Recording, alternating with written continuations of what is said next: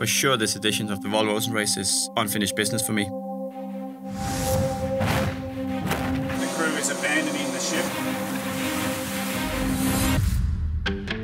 It's not just about getting around successfully this time. I want to win, and I want to be a part of a winning team.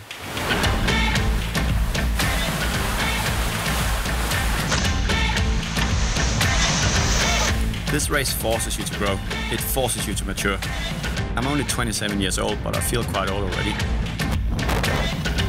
I think my role on board as the young, hungry one who's happy to put their head down and go hard for days and days without sleep.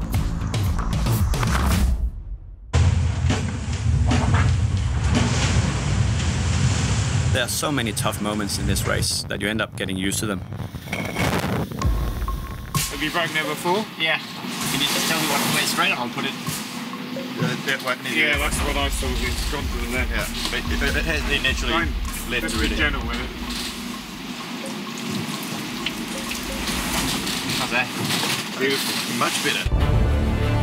How you respond to those tough moments is what this race is all about. It can be the difference between winning or losing, finishing in one piece, or not finishing at all. Setting up for a jibe. It was quite windy, around 35-40 knots, which makes it extremely hard to control the boat, and we wiped out. And that meant we broke the mainsail and some parts of the rig. Hang on here. When things get really tough, I just say to myself, the sun will rise again. Just get through this night and it'll be easier. If you want to quit, quit tomorrow.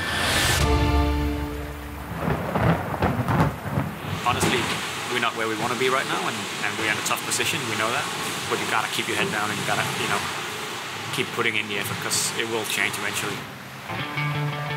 If you really work hard for something and you really believe in something, you can achieve it, especially in sport.